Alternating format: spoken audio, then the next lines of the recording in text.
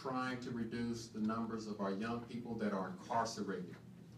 And every study shows that if we can get them the real help that they need, the real mentorship that they need, the real programs that they need when they do things, because, you know, being a youth is universal. We've all been young at one time.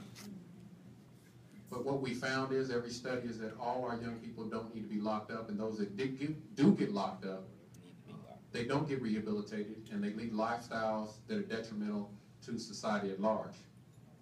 The other woman in this room is Terry Broadus. If you don't know her, I'm going to ask her to stand.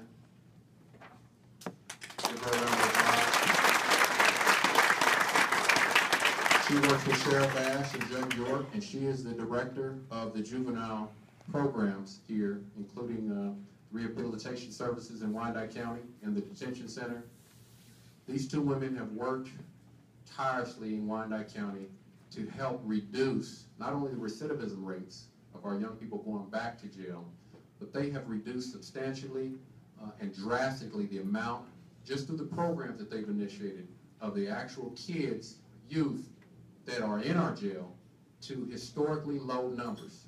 And they need to be acknowledged for that and given a round of applause for that.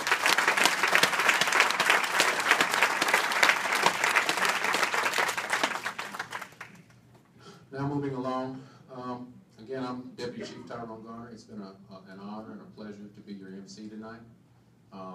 In closing, I just want to say that I love all of you. I love our city in Kansas City, Kansas. I love Wyandotte County. And as I turn the mic over to our Honorable President, Richard Mabian, for his closing remarks, I just want to remind you of this. Do as much good as you can for as many people. And God bless you, and have a great evening.